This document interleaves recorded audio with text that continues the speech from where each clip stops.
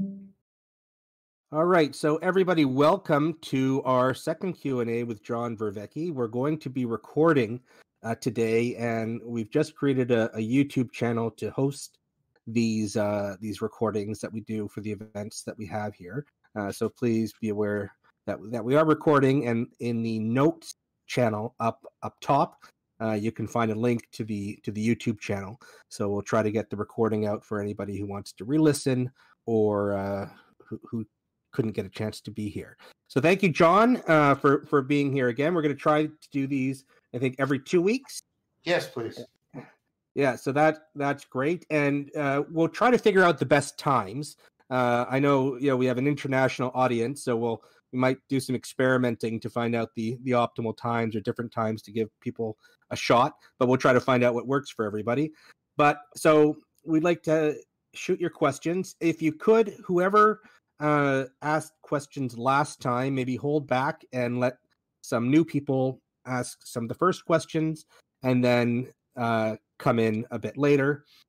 So who has a question for John? I do. Great. Go ahead. Hi. So I have watched what you've said, John, about the having mode, and just sort of been trying to think about what it specifically means, because I wasn't. It was sort of a bit general, and what I've thought is perhaps that it means sort of keeping the self static and trying to kind of fit the world to oneself. So it's sort of agent-centric. And then, obviously, from there, I considered that there had to kind of be an opposite of that, where we just sort of let the world imprint on us. I don't know if that corresponds to the being mode or not. And then I thought perhaps that sort of having both of those in a cooperative relationship is what would be kind of optimum cognition. I was just wondering if whether that's an accurate representation of what you meant and what you think of it. I mean, it sounds a little bit more like Piagetian assimilation and accommodation, which I do talk in this series about. The idea that the having mode is static has got I think I would agree with, because the having needs are homeostatic needs. They're needs of maintaining homeostasis. So water, you need to have water because and it'll be a self-terminating need fulfillment, because once you achieve homeostasis, you're not thirsty anymore. So in that sense, I think the having mode is more static. And the being mode is definitely developmental. I wouldn't say that's the world making an impact on you. That's where needs are met not by trying to achieve or maintain or conserve a homeostatic state, but actually needs that are met by complexifying cognition in some way, getting in emergent functions. And so while you definitely need, if you're not a poetic thing, to have a set of practices that are going to maintain the internal environment's homeostasis, and that's what the having mode is directed towards, you also need a set of needs that motivate the organism to complexify its cognition so that it can adapt to and be ready for a much wider variety of both social and physical environments. So, for example, and we tend to represent this with not with things that you consume or control, but with virtues that you cultivate. So like the example I give about becoming more mature, what we mean by that, I mean, we literally mean at some level that you're complexifying your frontal lobes so that you get capacities for reflection and self-direction and pursuing long-term goals that are much more adaptive to you long-term over many, many different contexts. And so I think in both of them, both the having mode, I mean, in both, you're solving problems, but you're solving a different kind of problem. The first is, like I said, it's a categorical problem of trying to control things, whereas the developmental needs that you find within the being mode are more, they're not directed at a specific object or target that you're trying to control or consume. They're actually directed towards the complexity and dynamic potential you have for connecting to yourself, to each other, in the world. So that's why those needs are much more about those connections that establish meaning in life, establish identity. Did that help? Yeah, pretty much. Just one question to make that absolutely clear. Is there such thing as a pathology of excessive being mode? Because Oh, sure. being mode sounds very positive when you explain it this way. Well, actually, I mean, the pathology is never in any of the modes, but in modal confusion. And there's two types of modal confusion. One is where you try to meet the being needs within the having mode, and so to use my example that follows on what I just said, instead of complexifying your cognition and becoming more mature, you go out and buy a car, like you do symbolic consumption instead. But of course, you can have the reverse. You can have the reverse where you're trying to satisfy having needs within the being mode. And I mean, that's not as prevalent in our culture, but we used to, when I was growing up, and I was brought up in a church, right? There used to be certain people we would be sort of criticized and avoided, and the phrase that was used was being too heavenly minded to do any earthly good. That they were always talking about meaning and things like this, but they didn't actually make any difference in directing people's having needs, like making sure that people are well fed, well clothed, etc. So that pathology does occur. It's not as prevalent in our culture as the other kind of modal confusion, but there have been times in the past, and in certain, and like I said, I experienced in my own life, where there are individuals who misconstrue, and a particularly vicious form of modal confusion about this is practices around mortification of the body, that somehow by destroying the body and trying to get rid of its having mode needs, you will achieve great spiritual perfection. You can see this both within the Christian tradition. You can see it also in the Buddhist tradition, where Siddhartha practices, asceticism to the point where you can see his spine from, well, even though you're facing him from the front. He starves himself to the edge of death, and then he realizes that this is all actually very useless. The having mode has its place, and the thing is not to try and crush the having mode, but to appropriately remember the being mode. The answer is to not fall into modal confusion. So I think the answer, if there's two ways in which we can be modally confused. Both of them, I think, are disastrous for us. I highlighted the one that Fromm highlights because Fromm thinks that our current normativity of the market as sort of our de facto God tends to create much more modal confusion, where people are in a mistaken fashion trying to satisfy their being needs within a having mode. But the other is completely possible and does happen historically. Thanks. Completely makes sense. Thank you.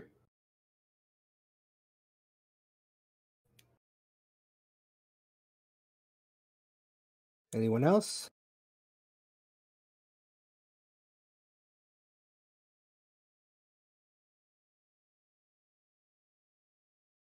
Don't be shy. I asked last time, so I'm waiting. No, go ahead. Okay, so this kind of ties back to the Beverly interview. I wasn't very happy with the way that I dealt with my question, and it took me a while to figure out why. And the conclusion I came to is that I was trying to ask on behalf of Christians, and that wasn't working very well. So to put it in my personal terms, I wouldn't put narrative into a metaphysic, so I don't have an objection there. But my question is, if a narrative has a norm of realism, and it cannot place itself within a metaphysic, is that narrative not then a self-undermining narrative? And does that not maybe lead to the postmodern skepticism towards grand narratives as a whole? So let me make sure I'm understanding your question. You accepted a point about trying not to put narrative into our metaphysics, but now you're talking about sort of what do they call it when they do work on fictional entities? It's suppositional metaphysics or something. That there's a purported realism within fiction, and that in one sense undermines it, at least performatively, because the realism in the fiction is undermined by the fact that the very medium in which it is found does not have any metaphysical grounding. And that's something that the postmodernists have pointed out. Did I get you correctly? Sort of. I would say that I don't consider myself a realist. So it's not. So my narrative doesn't try to frame itself in real terms, at least as real is understood, in the classical Western sense. So I don't see a problem with the fiction as such. What I see a problem with is if you say the fiction must not be a fiction. And I think that's the disconnect. And I don't see, if you can't put the narrative into a metaphysic, then I think that any narrative of realism will create absurdity. I think we're agreeing. Yeah. So I guess maybe the disagreement, and maybe this would be a very long thing. I know we've discussed this back and forth a bit. So if you're not a realist, like, are you treating, like, is it an idealistic stance you take? I don't mean in the romantic sense. I mean in the Berkeleyan or Fichtean sense. Sort of.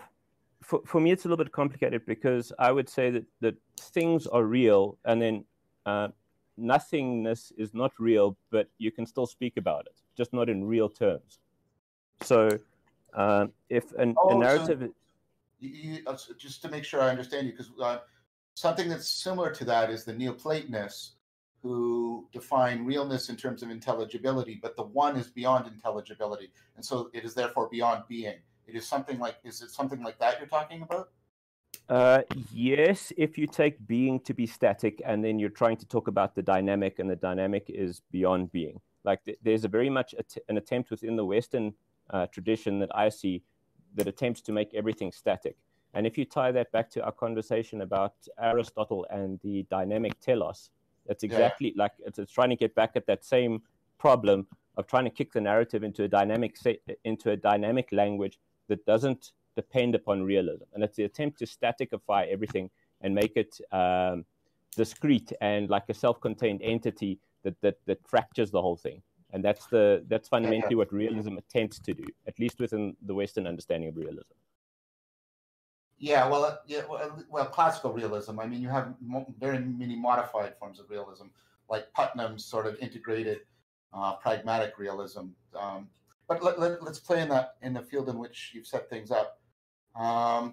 So I think I agree with you there too, and I think that overlaps with the argument I have made that for all my love of Plato and the Neoplatonists, but especially Plato, the equation of most real with perfection and static completion, and that is our model for sacredness, and then of course that ramifies through all of our normative judgments. I think that's a fundamental mistake. I think that's a very fundamental mistake. And I would come very close to what you've said there, but I would make a distinction, because you draw a distinction between sacredness and the sacred.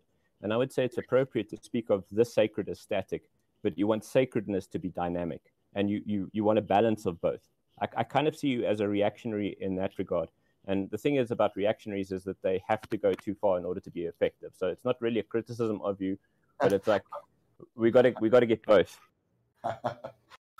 Okay.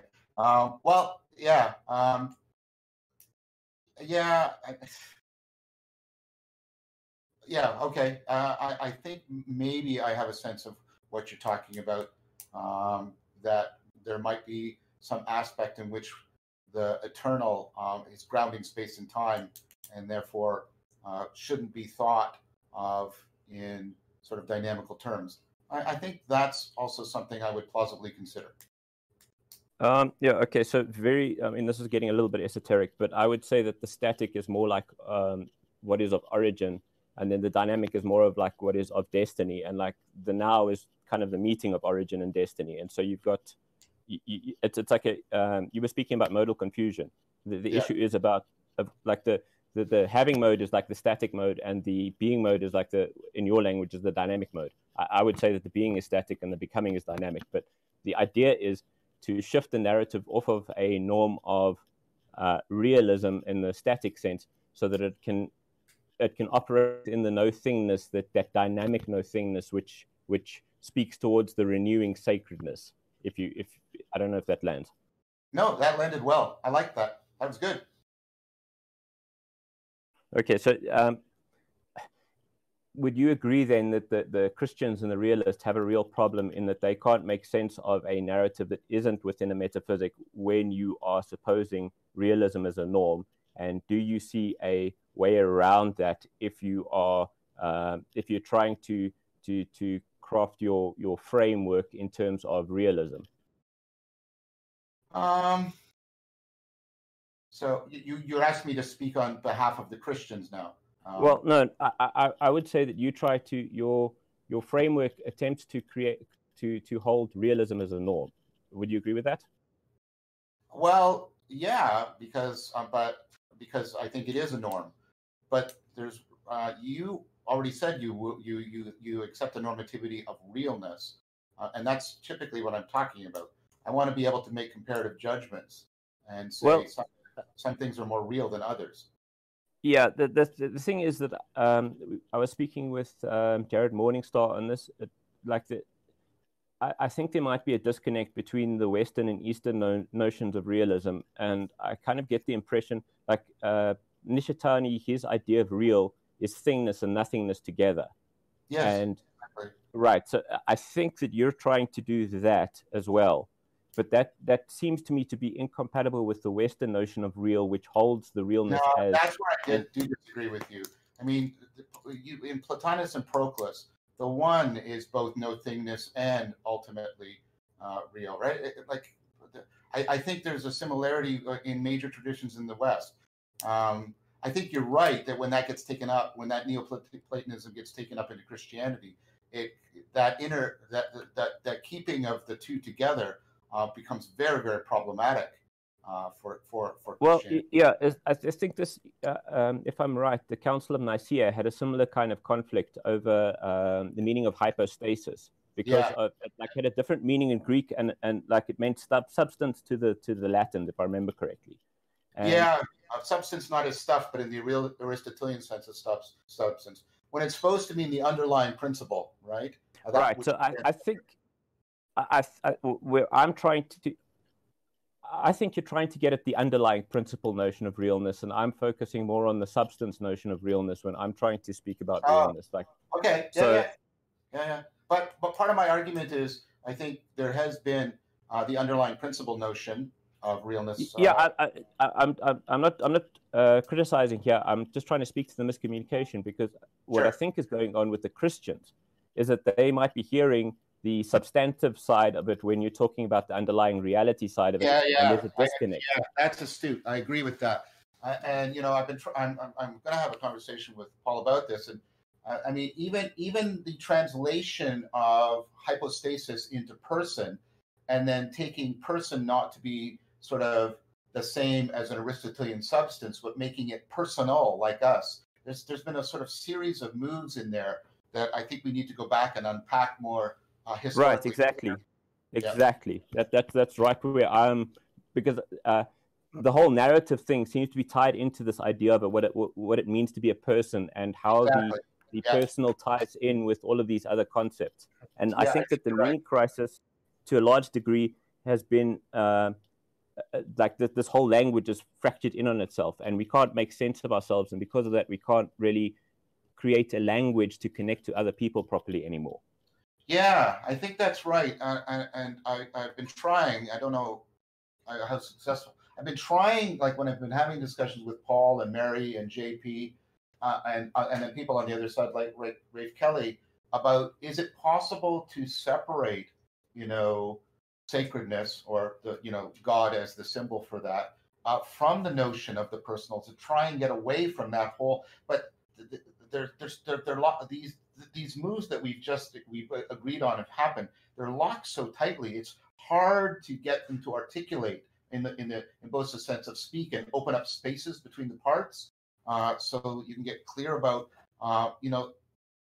your own tradition might not even be committing you to this, in the sense that before that collapse happened, there were many alternative ways, even I think within the West, like we've explored for doing relating to sacredness more appropriately. I take your point very well, though, that one of the things that locks the two are locked together, right? The collapse of hypostasis into a personal being is locked into trying desperately to see the universe as a narrative, really, really a narrative. Yes, I think that's right. And I'm not quite sure how to unfold that for people. That's very, very tricky. Yeah. Right. So I have another question from Anteleshel in the voice chat. So he asks, I have a question about the use of heuristics as a guide for truth. If heuristics bias us, how can we use principles like parsimony, Occam's razor, etc.? Wouldn't parsimony be a value that biased you away from truth, insofar as there are no objective values? So saying there's no objective values, first of all, let's work backwards, is equivocal. That could mean the universe doesn't possess value, or it could mean that those values do not act as proper norms upon a practice. So while I agree with the first, there's no objective values written into sort of the physics of the universe, I think norms, especially when they're acting like virtual engines, really do regulate our practices that we want to engage in. So parsimony is an interesting one because the problem with it is and this is one of the problems with Occam's razor, is people think they know what they're talking about, but actually trying to specify, take the design stance, try to give a machine, the principle of parsimony. What does that mean for it? Don't multiply entities beyond, this is typical. Don't use more entities than you need to explain something. Well, entities they don't come pre-packaged and individuated. I mean, when I say that evolution is caused by natural selection, is natural selection one entity? How do you count it? No, it's a whole raft of things that have to come together. So was that a simple thing that Darwin did in comparison to Paley, or a more complex thing?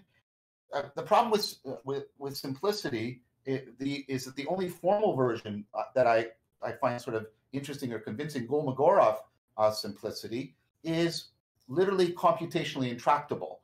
So all we ever do is use heuristic approximations for it. So I'm going to collapse parsimony for that reason back into like any of the other heuristics that we use.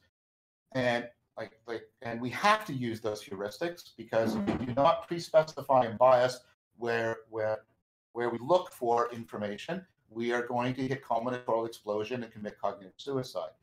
The trick is not to try and escape from heuristics, and this is what Leo and I argued in the paper. No, sorry, Tim and Tim Lillicrap and Blake Richards and I argued in the relevance realization papers. You want to get sets of complementary heuristics that can act as checks and balances on each other, because you can't really be free from heuristics.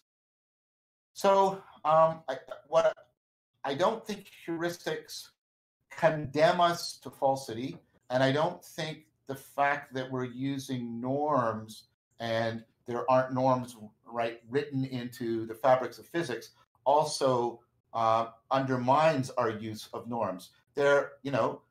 Practices and forms of interactions are regulated and constituted by the virtual engines governing them. And norms are typically ways of trying to state virtues, state ways in which you create the conditions in which a practice will exist. And so this is the notion of constitutive norms as opposed to objective values. If I want to play, football, I have to follow the rules, not because the rules are written into physics, but because if I don't follow the rules, I can't do the thing I want to do, which is to play football. In a similar way, if I want to try and gain knowledge, learn and solve problems, I have to use heuristics. Now I can use them better or worse, and that's the choice that's up to me. So I think there's a constitutive necessity cognitive agents. If you want to play the game of cognitive agency, there are norms that you need in order to engage in the practice. Then you may ask, well, what's the ultimate value of the practice? Well, solving problems is that on which all of your cognitive agency depends. And I don't think you can live in existence in which you say, well, what I'm going to do is I'm not going to solve problems anymore. That doesn't seem to me to be any way viable. So the move I made in the answer was, I tried to show you that parsimony just becomes another heuristic. The heuristic are constitutive norms, not objective values written into the physics. That's fine. That's how most practices operate. And then within that, what we should think about is not just using heuristics individually, but how we can constellate them together so we get the most self-corrective process possible. Great. Any other? I hope that answers your question, on to Licia. Any other questions? I heard some people speak up before. Well, I have a question, but I'm not quite sure how to phrase it. It's been beating me up a little lately. They've started opening up in our state more businesses for economic purposes so people can get out and about. And I just had the feeling like, oh my gosh, this new emerging paradigm that we've all hoped for is like, that was it. It's like, we're not going back to the old. And so I heard, John, you say, fake it till you make it. You were talking to Jordan. This was about 5 months ago before a lot of this started. And so faking it till we make it, being emerged in practices is, I believe, what you were speaking of. Yeah. So that's kind of a law of attraction principle. And so I'm just thinking, how can we, at this point with this emerging paradigm, get on board where we're co-creating it, imagining it, focusing on what. And, I understand a paradigm you can recreate in your own being. I'm thinking, globally, much like what you two were talking about. And so, first you decide what you want, and we've kind of done that. You have this amazing platform here now on Discord and all of your wonderful offerings. So, we kind of know where we want to go. But then the second part, it seems, of creating a paradigm is identifying the belief that supports the reality, emerging reality. And that's where, there are so many different beliefs and they're all, wonderful and they all go together.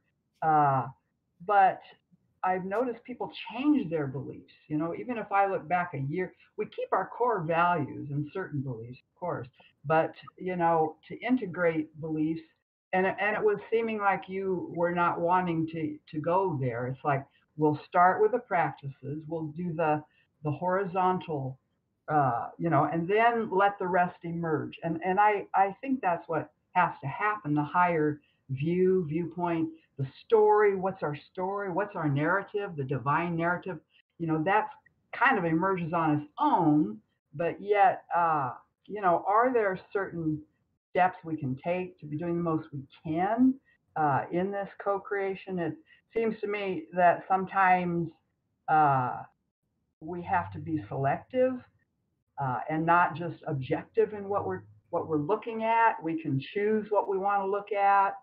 That's how things have always been created, by thought first. So, this is your field. So how do we work this shift that's going on right now with what of our capacities that we can use? So that was a lot. I'm trying to make sure that I parse it correctly. So your question could mean, I think it means both. What should I be doing individually, or what should we be doing collectively to try and sort of take advantage of this kairos, this opportunity to shift things. So one of the things that you already know part of my answer because you alluded to it. I think we need to set up communities of practices, and we need to set up communities of discourse. Here's a community of discourse, but notice that it's not really tied to a community of practice other than discourse. Now, Brett doing some amazing things about trying to link you to communities of practices. So, for example, I'm doing the live stream meditation class right now, and that's a community of practice. Obviously, I'm teaching them things, but we're not there primarily to discuss. We're there to learn a practice, learn it together, and then whatever the discussion that emerges, it's discussion around the practice. And so what we need to think about, and this is part of what Jordan Hall and I are trying to talk about, is how do we get these various communities of different communities of discourse, different communities of practice, to start talking to each other and practicing with each other. Now that's already happening. I'm not taking on some titanic responsibility. I just want to facilitate something that's already happening. More and more people are trying to say, well, what would it be like if we, people who belonged to a community of discourse also belong to a community of practice? And what if people who were both talking and practicing also started to generate, a community of generation where they're starting to generate ideas, put things out to the wider society? Because, and you obviously know what model I'm thinking here. I'm trying to think about all the ways in which religions sort of went from being nascent clusters of small group movements into something that became more comprehensive. And so that's the kind of strategy I think we have to pursue. And then a way to do that, the individual role in that is if you want to partake in, founding different communities and then forming a small world network between them, because I think that we should use small world network structures, not hierarchical structures. We should organize them the way the brain organizes its processing. But what you should think, and what we should all think, myself included, is, well, what are the requisite sets of virtues? Where by virtue I mean, skills, states of mind, states of character. What are the requisite virtues that I would need in order to help found and connect these kinds of communities together, and then start cultivating them? And I don't say that dismissively or trivially. I know that that's a huge thing to put on people. So I'm not trying to be in any way authoritative. What I'm trying to say is that's what I think is needed. That idea of trying to create these meta communities, and then trying to individually cultivate the skills that are needed in order to create these meta communities. Well, this is probably a good place to plug that a few of us, it's been a small group, but as you, John, are doing your meditation class on YouTube, a few of us have been meeting here on Discord, where we listen on YouTube and mute, and then afterwards, chat a little bit about our experience. Excellent. And I mean, if that, and so if that group becomes a bridging group, bridging between ideas is one thing. Bridging between groups is another thing. And if this group that you're talking about, Brett, if it becomes a bridging group between the meditation and contemplation sangha and then this larger Discord group here, that would be the kind of thing I'm exactly talking about. And of course, everyone is welcome. So the more the merrier to join us. It's Monday to Friday at 9:30 Eastern, as long as John's doing it. And maybe, I know, John, you're in your last week of your course. I'm not sure what you're... Oh, no. So just to, well, here's a good time to talk about that. Now, we're going to go forward. So I'm going to teach, there's some things I'm going to continue to teach from this tradition, a little bit more advanced. And then we're probably going to, so what we're going to do is because we're getting a lot of requests for people who are just finding out about it, we're going to alternate. So we'll go a week where we have a Dharma day, a teaching day on Monday, and then the rest of the week is sit. And then we'll have a week that's just sitting thereafter. So there'll only be a Dharma once every 2 weeks, so there'll be about 3 or 4 more Dharma sessions, doing a little. So that'll take us a couple months in, and then by that time, we're probably going to shift to a format where we have something like what I call the Wisdom Sangha, which I've run that in person before for about 5 years, and so I've got some sense of how that would look going forward. But I need to work with Omar a lot more because it's going to be handled through, of course, a different medium, etc. But that's sort of the overarching plan. So this is not coming to an end anytime soon. Great. So everyone, please join us weekdays 9:30 for that here in the Discord. Anyone else have a question?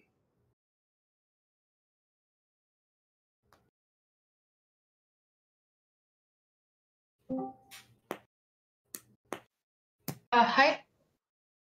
Hello. Very nice to be able to speak with you like this. It's a little off topic, but I'm just very curious. You mentioned in your meditation course that you have shiatsu therapy as practice, and I was curious if you can explain a little about that, how that connects to your work.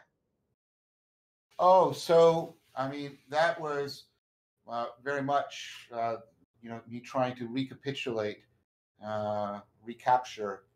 I should have said recapture the an ancient ecology of practices. So I had this is all around cultivating the virtue of mindfulness, which I do not think is I shouldn't speak so strongly. I'll just say what I think is better. I think what is best is to have a meditative practice, a meditative sitting practice, a contemplative sitting practice. You need some moving mindfulness practice like Tai Chi Chuan, Qi Kung, things like that. And then you need, not only is it a moving mindfulness practice, but it's interpersonal and it is healing. And that's what shiatsu was. So I actually got training in Zen shiatsu, which is, it's in the family of things like acupuncture and acupressure. It's like acupressure, but it's rhythmic, and you trace out entire lines upon the body. And what that is good for is it's good for dealing with things that are psychosomatic and psychogenic, and therefore fall between the cracks of sort of Western therapy. Because it's not, physical health or mental health that you're addressing, and it's not trauma or infection. It's more how people, might be that the mind-body relationship is sort of getting out of sync for them in particular ways, and that might express itself psychosomatically in a physical way, or it might just be, like I said, a psychogenic thing. And so what you're doing is, it's really interesting because, like I say, you have to be in a mindful state yourself, and you do these rhythmic. It's almost like the person's body becomes, and I don't mean this in any graphic or sexual way, the person's body becomes like a musical instrument, and then you're sort of tracing patterns on it. And the idea is this is a very, interactional and mimetic way in which people sort of catch your mindfulness, catch it, but they're also put into a deeply receptive state. And then they get sort of that mindfulness is sort of tracing out patterns of nerve stimulation, which sort of help people, I think, reconnect areas of the brain and areas of the nervous system together in sort of new patterns, and that helps people very, very, very considerably. I mean, I'm very critical of people who take a magical attitude towards this and that they're moving around unseen energy or stuff like that. I think there's a completely naturalistic and important explanation of chi or ki, and I'm going to be publishing a paper on that hopefully this year. It's pretty much written and it's about to be submitted. So and make panaceic claims about shiatsu, like it will cure cancer or help you if you got the measles or something. No, it won't. But it does do well for, like I say, that intercategorical place where people are disordered and not at ease, diseased in their minds and bodies and the relationship between mind and body. It's very powerful. And so when you see when you sort of can share mindfulness in that procedural and perspectival way, it's really interesting what happens. There's some evidence I've seen, sort of EEG and stuff like that, when people are when a therapist is giving shiatsu, you can see the brainwave patterns become much more concordant with each other. And we know that this starts to happen anyways when people are doing distributed cognition. So I think a healing practice is really important for showing you the potential of mindfulness to be something at work within distributed cognition, and also sort of its capacity to orient you towards healing other people, which is an important way of deeply remembering our interconnectedness with other people. So, sorry, I hope that helped. Yeah, definitely. Thank you. My mother is a shiatsu therapist, and I guess I also veer away from the people who follow it religiously, but I also believe there's truth to it, and it was very helpful, and I'm very looking forward to the paper. Oh, thank you. Thank you. A question. Can I jump in or line up? Yep, go ahead. Yeah, go ahead. So John, I've been following your project and listening to your videos, and recently I've started reading into postmodern theology. I wonder if there's some overlap between your project and what's going on there. I can set this up a bit. As I understand it, there's sort of two main movements. One movement is radical orthodoxy, and they have a similar genealogy. They sort of tell the story of the decline into nihilism, starting with Scotus and probably Descartes. And their sort of way of addressing that is to break down the dualism between nature and grace and put an ontology of participation. Yep. So it'd be people like Milbank and others. And then there's another movement within postmodern theology, which includes people like John Caputo. Yeah. Who's been influenced by Derrida and Tillich, who I know you're also a fan of. And he also speaks of a religion without a religion. And I notice you've evoked similar terminology. So wondering if you've been influenced by any of those thinkers or engaged with their work. Yeah. So John Caputo has had a considerable influence on me. His book on the mystical element in Heidegger thought was very formative for me. And so I know that branch of postmodern theology very well. I've read a lot of Derrida, studied it, taken courses on it, etc. And so, I've seen some of the interaction between Derrida and sort of negative theology and Jean-Luc Marien's work, God Without Being. So I'm aware of that string. Milbank, I don't know. You're the second person in a week that has recommended that name to me. And so on Milbank, I just have a very, very minimal passing knowledge. I see him cited in some of the other books I've been reading, especially books around the mystical origins of Orthodox Christianity. And, I see Marian being very, very deeply influenced by Neoplatonism. And so all of those things, and as is Caputo. I've also read Mark Taylor, who is also a postmodern theologian, historian of religion. And his book, After God, has had just a huge impact on me as well. So in terms of the influence, some of the strands, the ones that I've mentioned, especially Mark Taylor and John Caputo, have definitely had a huge impact on my thinking. Yeah, that's helpful. I mentioned Milbank I don't know how well this overlaps with your project, but just his and radical orthodoxy's discussion on the ontology of participation and to break down the distinction between nature and grace. I wonder if that sort of acts at all with what you were talking about with the Axel Age religion. Yeah. You cut out for a sec. Was the person you referred to, was that Milbank? Is that what you just described? Is that Milbank's project? Yes.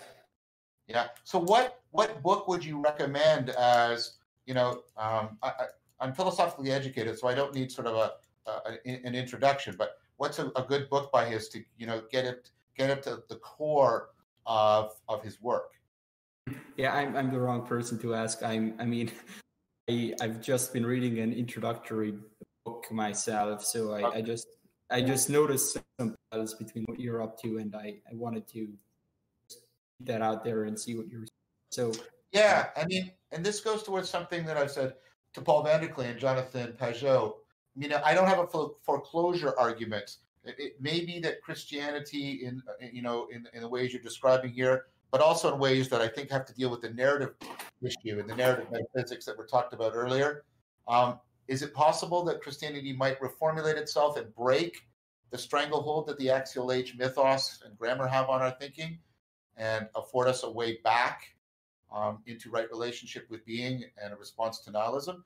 It's possible. And when I hear about this, the kind of stuff you're talking about, that's why I want to keep the discussion going. I still have the criticisms, and you've heard them mentioned earlier, but I think it's also trying to predict what a religion will do and how it will go is a really, really tricky thing to do. And I always state that how it seems to me, because I don't think I have any right to claim beyond that. How it seems to me is that Christianity will not be able to reformulate itself to address these problems. But I also always acknowledge that is not a foreclosure argument. I'm really, really hesitant to people who make sort of foreclosure arguments. So that's my answer to that. Yeah, thanks. I'll leave the questions to someone else. But yeah, thanks. You're welcome. I think we just have a few minutes left. Are there any other questions that anyone has? Well, I've got not a question, but sorry, go ahead. I had a question about if there is a dynamical relationship between the agent arena system, can this be data? Can this be simulated through data, or what kind of data input we can ever have? That's a really good question. So I'm working on with somebody right now. So obviously, that's a broad sort of philosophical construct, and what you have to do is you have to, via good theory, you have to specify it into particular, more specific constructs and entities. And so one of the ways we're trying to do that, one thing I want to do is I want to study conversational patterns and see, and so what happens in things like circling is people get into like a collective flow state, and while it's self-organizing, it's generally not self-perpetuating, at least initially, or maybe again, this is an empirical hypothesis, so I'm just stating suspicions here. What I want to study is this: when people are getting into distributed flow because they've got a particular network, does that then lead them to modify the parameters of the interaction so that they keep refinding flow together? So they put parameters on the state space to create an attractor that keeps bringing them into configurations of interaction that maintains the distributed flow state. And that's something I'm first of all, we're trying to work out the theory and the math, and then see how we could go about trying to actually measure that in action. So that's the kind of thing I think that was in no way exhaustive. You understand that, please? That is an example of how you can take the general principle, specify it in one way, and then do an empirical investigation. You need to do tons of those, right? And then once you've got all the varied set, try and not like after you've done a lot of top downing into various specifications, then gather them together and do the inference to the best explanation bottom up and try and extract from all of it more general principles that are nevertheless built on specific empirically tractable constructs. So that's the kind of thing I think you should do. Okay, thank you. You're welcome. We have a question from Student of Movement in the text chat. One of the issues you bring up is with regard to our current scientific worldview no longer being compatible with axial age, two worlds mythology. Yes. One thing Bard proposes is a move towards monistic versions of religion. I see the later developments. Many of the traditions move towards a type of monism, non-dualism, to resolve this issue. Whether it's in Buddhism with the move from early forms to Mahayana, Right. Form is emptiness, emptiness is form, or samsara is nirvana, etc. Or my understanding of contemplative mystical Christianity, example, Jesus pointing out how heaven is present within. Essentially, they move from two worlds being places to psychological states. Comments or thoughts on this approach? So I agree with everything until the very last statement. They don't move to, I wouldn't say psychological states. That's one of my criticisms of Jung. I think they move to a constellation of cognitive states and existential modes, and also patterns of distributed cognition and cultural systems. So what I'm saying is the locus for where it's found. The ontology of monism is not the same as saying everything is just a psychological state. So the primary argument, I think, for why that happens is found in Spinoza. Spinoza's argument is, if we think sort of a Tillichian idea that we're trying to get some relationship to what's ultimate, I'll try and use that as a neutral term the way Tillich does. And then Spinoza's basic argument is, if you have any kind of dualism, you haven't achieved ultimacy, because each one limits the other, and the principle that unites them and affords their common interaction is actually the ultimate principle. So that kind of arguments for monism, I think, are very important. And so that's a conceptual argument for ultimacy and monism. And then we have, a similar argument for physicalism within the philosophical foundations of current science. And I do think that both of those sort of, if you'll allow me to, because I'm running out of time to speak a little looser, the movement of monism within sort of the existential project of coming into right relationship with ultimacy. So within, with not within monism, the movement towards monism within sort of a religious arena as we try to get into right relationship with ultimacy, and then the movement within our scientific metaphysics to get an integrated account. And this is the argument for this is that realness is dependent upon judgments of realness. At least I'll try to not speak so metaphysically. Judgments of realness are dependent upon judgments of intelligibility, and judgments of intelligibility need common principles of intelligibility, need an integrated, coherent account, etc. And so whenever you're positing two worlds, you're actually undermining intelligibility. And so you get an epistemological argument within science for why we should move to monism. And then you've got an existential argument within religion why we should move to monism. And the thing that needs to happen, and Spinoza is an exemplar of somebody who does it. His book is called The Ethics, which is all about our aspiration to right relationship with what's ultimate and blessedness. But he's writing it in a logical, mathematical form, emulating and I think mastering the Cartesian science of his time. He's right in the heart of the scientific revolution. And Spinoza was trying to show how those two things could be folded together.